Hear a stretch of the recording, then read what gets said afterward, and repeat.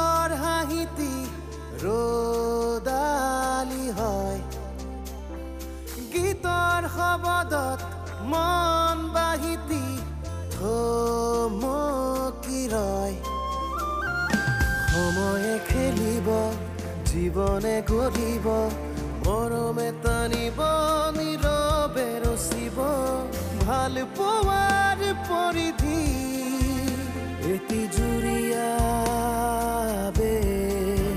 মনগীত এটি জুৰিয়া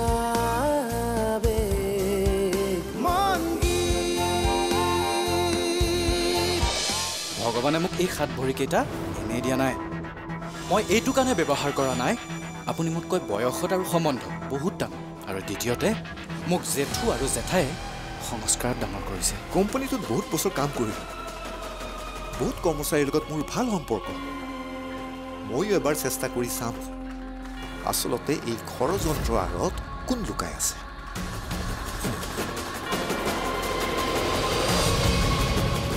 মোৰ সন্দেহ ঠিকেই এইবোৰ চব গীতে কৰিছে সন্দেহ প্ৰমাণ নোহোৱালৈকে মনত ৰাখি থোৱা বস্তু সন্দেহত কাৰো নাম মুখেৰে ল'ব নালাগে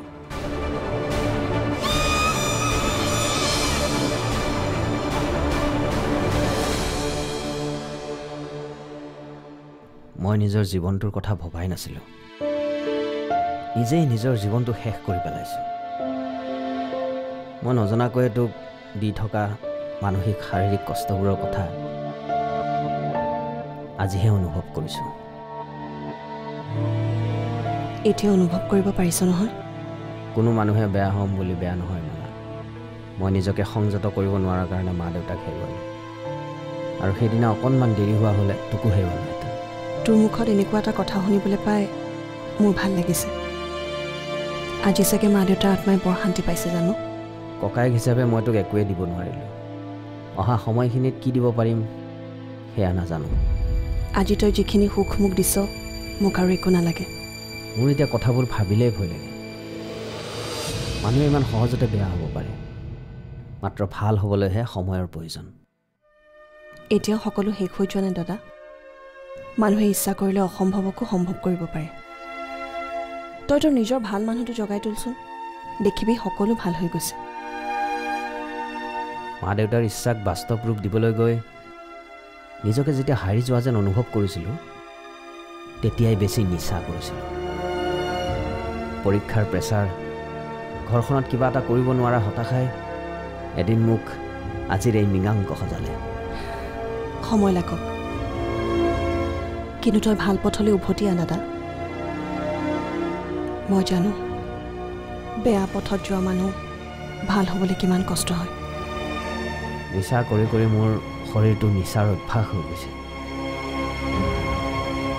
হঠাৎ নিচাবোৰ এৰি দিয়াৰ লগে লগে মোৰ বেমাৰো হ'ব পাৰে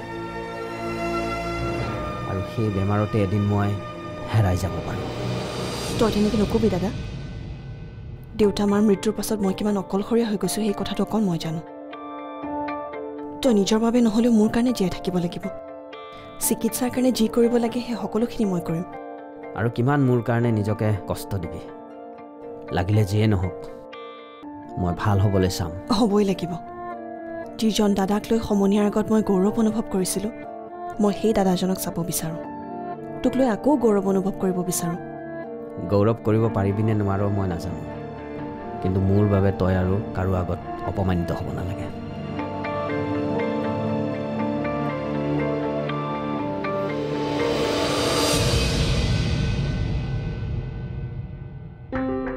এনেকৈ মুকলিকৈ কথা পাতিছোঁ ভালেই লাগিছে তোমালোকেতো আমাক জানাই বছৰৰ পিছত বছৰ ধৰি কোম্পানীটোত চাকৰি কৰি আহিছোঁ এনেকুৱা এটা বেয়া কাম মোৰ ছোৱালী কেতিয়াও কৰিব নোৱাৰে সেইটো আমি চবেই জানো কিন্তু এই ঘটনাটোৰ লগত কোন জড়িত হৈ আছে আমি তাকহে জানিব বিচাৰি আছোঁ মোৰ কিবা নিজকে অপৰাধীৰ দৰে লাগি আছে আমি হলো সহজ সৰল মানুহ চোৰ বদনাম ল'বলৈ কষ্ট হয় কিমান মানুহে বা ভুল বুজে গীতৰ আগত মোৰ মনত আহি থকা কথাবোৰ কৈ থাকি তাইক আৰু কষ্ট দি থকা নাই আপুনি চিন্তা নকৰিব খুৰা আচলতে আপোনাৰ লগত ভালকৈ আলোচনা কৰিবলৈকে মোক জেঠুৱে আজি ইয়ালৈকে পঠাইছে অফিচত সকলোবোৰ কথা ভালকৈ পাতিব পৰা নাযায় যিহেতু আপুনি আজি ঘৰতে আছে সেইবাবে মই ইয়ালৈকে আহিলোঁ অফিচৰ বাহিৰে ভিতৰে কিছুমান বৰ নোহোৱা নুপুজা কথা প্ৰচাৰ হৈছে বুজিছা দুই এজনেতো মোক সুধিছেও বৰ বেয়া কথা হৈছে যি হৈছে বৰ বেয়া হৈছে খুৰা আৰু এতিয়া কণ্ডিশ্যন এনেকুৱা হৈ গৈছে আমি সহযোগিতাৰে আগবাঢ়িব লাগিব সঁচা কথা ক'বলৈ গ'লে মানুহে ভুল বুজাটো স্বাভাৱিক কিন্তু মোক বিশ্বাস কৰা আমাৰ এই সৰু পৰিয়ালটোক এই সৰু ঘৰখনক ইমান টকাৰ প্ৰয়োজনেই নাই আমাৰ দৰে মানুহে কিবা এটা কাম কৰি এটকা দুটকাকৈ সাঁচি কিবা এটা বস্তু লৈহে মনত তৃপ্তি পাওঁ হঠাৎ অহা কিছুমান টকাৰে কিবা এটা কৰাৰ মানসিকতাই নাই আমাৰ মই বুজি পাওঁ খুৰা আমাৰ কোম্পানীটোৰ প্ৰতি আপুনি কিমান ৰেছপঞ্চিবল আমাৰ অফিচৰ প্ৰত্যেকজন ষ্টাফে আপোনাৰ কথা ভালকৈ কয় আনৰ কথাত ইমান গুৰুত্ব নিদিব তুমি অহাৰ বাবে মনত অলপ সাহস পালোঁ সম্বন্ধবোৰ আচলতে এৰা ধৰা বুজাবুজিৰ মাজতহে চলে তাতকৈ ডাঙৰ কথা বেয়া সময়বোৰত পৰিয়ালবোৰৰ সম্বন্ধবোৰ গোটেই এক হৈ থকাটো আৰু যেতিয়া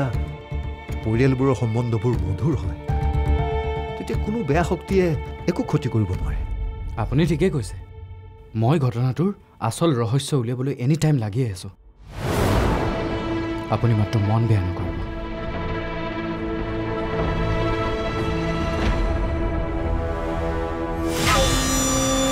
জুইৰ লগত খেলা কৰি আপোনাৰ কামটো কৰিছোঁ পেহী মই পুৰস্কাৰটোও জানো তোক ভালদৰে দিয়া নাই তথাপিও জীৱনটো হাতত লৈয়েতো কামটো কৰিছোঁ মনটো কেনেকুৱা লাগিছে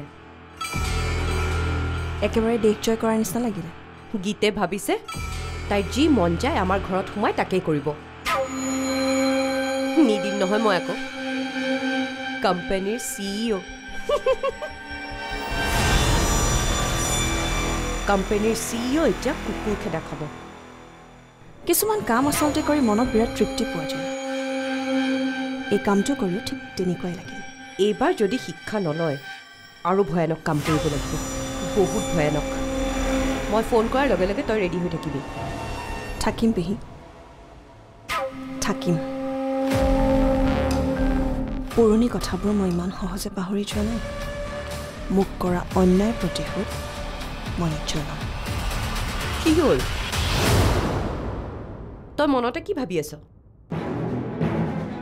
নাই পেহী আপোনাৰ কথাটোহে ভাবিছোঁ আপুনি প্ৰত্যেকটো কামেই যিমান ধুনীয়াকৈ পৰিকল্পনা কৰি কৰে মানিব লাগিব এতিয়া চাওক মই অফিচত ৰাতি সোমোৱা কথাটো সেইটো কিবা কম কথা নে কামটো যেনেকুৱা কঠিন বুদ্ধিবোৰো তেনেকুৱাই হ'ব লাগিব তই ভাবিছিলি ৰাতি কোনেও গম নোপোৱাকৈ গীতৰ কেবিনত কেনেকৈ সোমাবি সহজে কৰি দিলোঁ নে মই আৰু আজি আমি ছাকচেছ আৰু এইদৰে আমি যদি একেলগ হৈ কাম কৰোঁ তেনেহ'লে গীতে যিয়ে নকৰক কিয় তাইৰ প্ৰতিটো খোজত আমি বাধা হৈ থিয় দিব পাৰিম ঠিক কৈছে পেহী আনৰ সপোনক চিলাৰ দৰে থপিয়াই নিব খোজা মানুহক এনেকৈ শিক্ষা দিব লাগে পাব মোক জোকাই লোৱাৰ পৰিণাম ভয়ানকভাৱে পাব মই নীৰৱ দৰ্শকৰ দৰে মুখ মেলি বহি থাকিম বুলি ভবাটো তাইৰ মূৰ্খামি আপুনি বেয়া নাপায় যদি আপোনাক এটা কথা সুধো নেকি সোধ তই মোক ইমান ডাঙৰ কাম এটা কৰি দিছ মই বেয়া পাব পাৰোঁনে আপুনি দাদাৰ পৰা সকলো পাইছে টকা পইচা গাড়ী সকলো তাৰ পাছতো মনৰ প্ৰতি দাদাৰ প্ৰতি ইমান পাইছোঁ জীয়াই থাকিবৰ বাবে দাদাৰ পৰা মই সকলোখিনি পাইছোঁ কিন্তু এটা বস্তুহে পোৱা নাই কি জানো সেইটো গুৰুত্ব আজি অৰ্ণৱ গীত সকলোৱে দাদাৰ গুৰুত্ব পাইছে মাথো মই পোৱা নাই সেইকাৰণে যিবোৰ মানুহৰ বাবে মই ভনীয়ে খোৱাৰ পাছতো গুৰুত্ব হেৰুৱাইছোঁ সেইবোৰ মানুহক মই মোৰ শত্ৰু জ্ঞান কৰোঁ মই বুজি পাওঁ পেহী গুৰুত্ব হেৰুৱাৰ বেদনা কিমান সেইটো মই ভালকৈ বুজি পাওঁ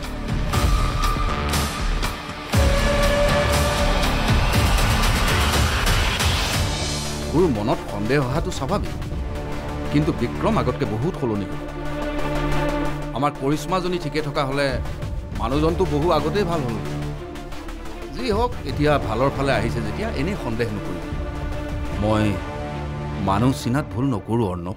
সঁচা কথা ক'লো বাবি মোক স্বাৰ্থপৰ সজালি, কিন্তু নিজে কি কৰি আছ এবাৰ ভাবি চাইছনে? মোক স্বাৰ্থপৰ কলি যেতিয়া মোৰ কোনো আপত্তি নাই, কাৰণ এই পৃথিৱীত কোনো মানুহে একো কাম বিনা স্বাৰ্থত নকৰে। ভাল পোৱাৰ পৰিধি এটি জুৰিয়াবে, ভাল পোৱাৰ পৰিধি এটি জুৰিয়াবে। তোক কিমানকৈ ক'লো যে অফিচ জইন নকৰিবি, কিন্তু নাই, নুশুনিলি। এতিয়া কি হ'ল? নাক কাণ কাটিলি নে? যিটো অফিচত দেউতাই ইমান বছৰে নিজৰ বুকু ফিন্দাই চাকৰি কৰি আছিল, তোৰ এটা ভুলৰ কাৰণে সকলো শেষ হৈ গ'ল। মোৰ প্ৰত্যেকটো কথাই ভুল বুলি ভবাটো তোৰ এটা ডাঙৰ ভুল। বাছ ৰশ্মি, তোৰ কোৱা হ'লনে? যদি হ'ল শুন, মই কৰা অপবাদটোৰ কথা তই চিন্তা কৰিব নালাগে। মই কি কৰিব লাগে জানো। প্ৰত্যেক কথাতে এই মই ভাৱটো এৰি দেবা। তই কৰা ভুলটোৰ বাবে যে অকল তোকে জগৰীয়া কৰিব বুলি কিয় ভাবি লৈছ? অভিভাৱক হিচাপে দেউতাৰ অপমান, ভণ্টি হিচাপে মোৰ অপমান নাই হোৱা বুলি ক'ব পাৰিবিনে? কি হৈছে মই একো নাজানো, কিন্তু যিটো অপৰাধ মই নিজে কৰা নাই, সেইটো অপৰাধৰ বাবে মই চিন্তিত নহয়। আৰু তয়ো চিন্তা কৰি থাকিব নালাগে। ঠিক আছে, তই অপৰাধ কৰা নাই, আনে কৰিছে। এই কথাটো মই জানো, দেউতাই জানে, কিন্তু আন মানুহে নাজানে। গতিকে আন মানুহৰ আগত তই এটা অপৰাধী। আনকি মনৰ আগত তোৰ হৈ মই ওকালতিও কৰিব নোৱাৰোঁ। কিয় জাননে? জানো, কাৰণ নিজৰ বায়েকৰ ভুল লুকুৱাবলৈ যোৱা বুলি মনে তোক সন্দেহ কৰিব। তোৰ আৰু মনৰ সম্পৰ্কটোৰ মাজত ভুল বুজাবুজিৰ সৃষ্টি হ'ব। কথাবোৰ ঠিকেই বুজি পাইছ যদি এনেকুৱা ভুল কিয় কৰি আছ বা? তই আজি মোক যিমানখিনি কথা শুনালি ৰশ্মি, মনৰ দেউতাকেও সিমানখিনি শুনা নাছিলে। অৱশ্যে জুত মই লগাইছোঁ যেতিয়া জুত খোলাৰ দায়িত্বও মোৰ নিজৰে। খালি প্ৰত্যেক সময়তে নিজৰ লাভ লোকচানৰ কথাটো তই ভবাটো এৰ। সঁচা কথা ক'লো বাবি মোক স্বাৰ্থপৰ সজালি, কিন্তু নিজে কি কৰি আছ এবাৰ ভাবি চাইছনে?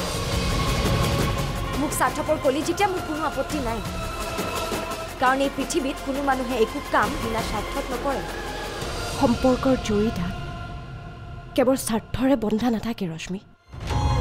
সম্পৰ্ক এটা জীয়াই ৰাখিবলৈ প্ৰয়োজন হয় ত্যাগৰ। মিছা কথা। মাক দেউতাকেও সন্তান এটাক এইটো কাৰণে জন্ম দিয়ে যাতে বুঢ়া বয়সত তেওঁলোকক চাব পাৰে। আনকি মানুহে ভগৱানৰ নামত দিয়া দান বৰঙিখিনিতো স্বাৰ্থই লুকাই নাথাকে জানো?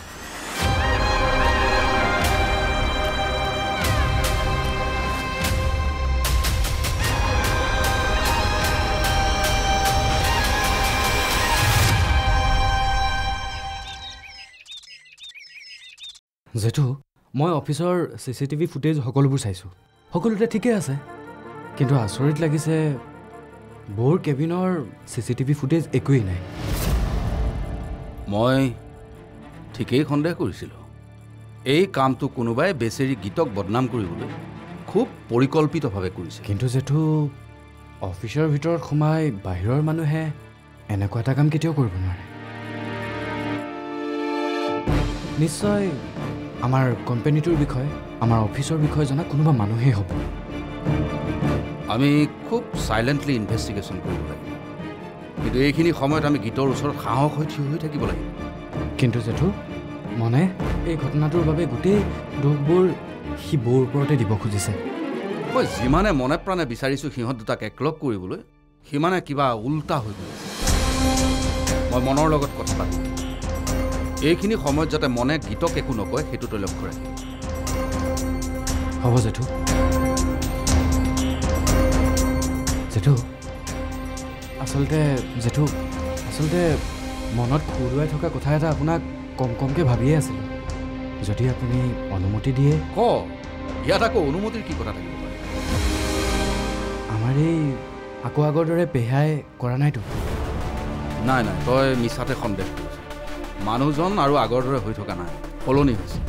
এই কথাষাৰ তই মোৰ আগতে যি ক'লি বেলেগক নকবি, নহ'লে ঘৰখনৰ মাজত আকৌ এনেই মনোমালিন্য হ'ব। কৰিশ্মাকটো তই জানই। হ'ব জেঠু, কথাটো কোৱাৰ কাৰণে বেয়া নাপাব। তোৰ মনত সন্দেহ অহাটো স্বাভাৱিক, কিন্তু বিক্ৰম আগতকৈ বহুত সলনি হ'ল। আমাৰ কৰিশ্মাজনী ঠিকে থকা হ'লে মানুহজনটো বহু আগতেই ভাল হ'ল। যি হওক, এতিয়া ভালৰ ফালে আহিছে যেতিয়া এনেই সন্দেহ নকৰিবি। মই মানুহ চিনাত ভুল নকৰোঁ অৰ্ণৱ। আপোনাক কথাবোৰ কেনেকৈ প্ৰমাণ কৰোঁ জেঠু? মোৰ সন্দেহ মিছা নহয়। আমাৰ ঘৰখনত শান্তি নোহোৱা কৰা প্ৰথম মানুহেই হৈছে পেহী, আৰু এতিয়া পেহা। ঘৰখনত যে কি হ'বলৈ গৈ আছে একো ধৰিব পৰা নাই। কথাবোৰ কাক কম, কোনে বিশ্বাস কৰিব?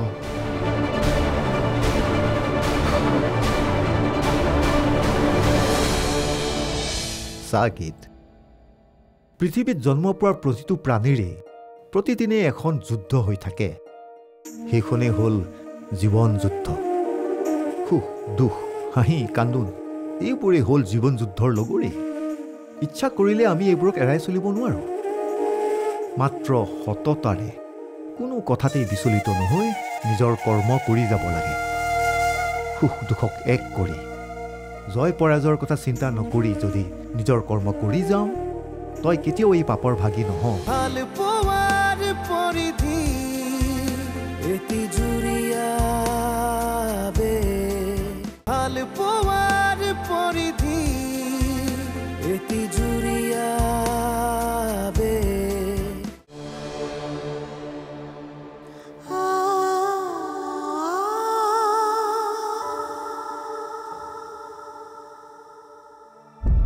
গীত, কি হ'ল? তই আজি অফিচ নাযাওঁ হ'বলা?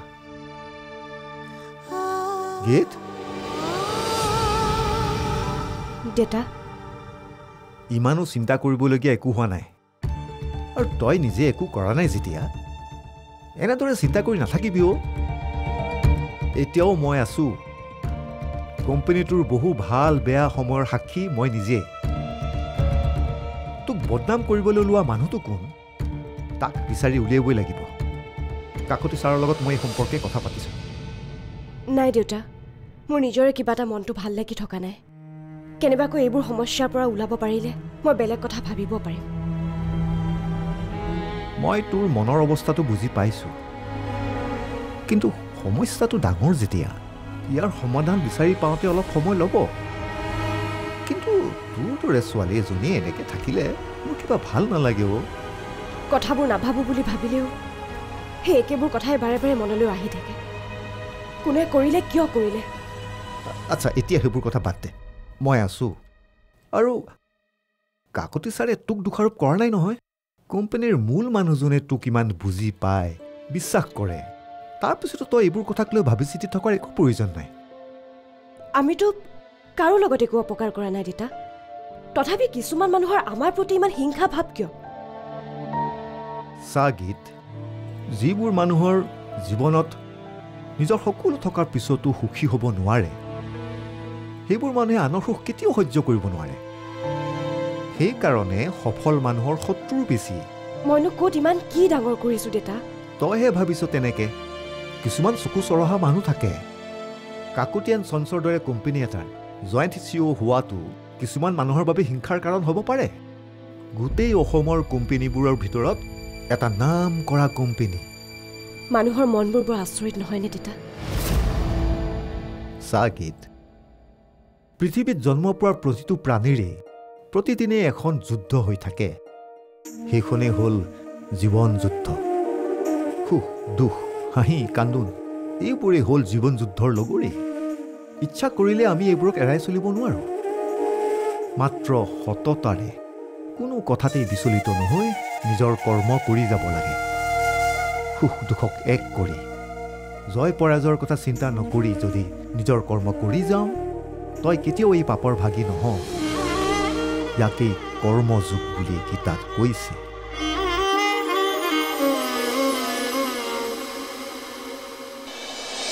সপোন পুৰাবলৈ আধৰুৱা কবিতা, আপোন বুলিবলৈ নিমাত হতাশা, এন্ধাৰৰ কুহে কুহে পোহৰৰ জিজ্ঞাসা, বিলীন হ'বলে উমান পাবলে দুখনি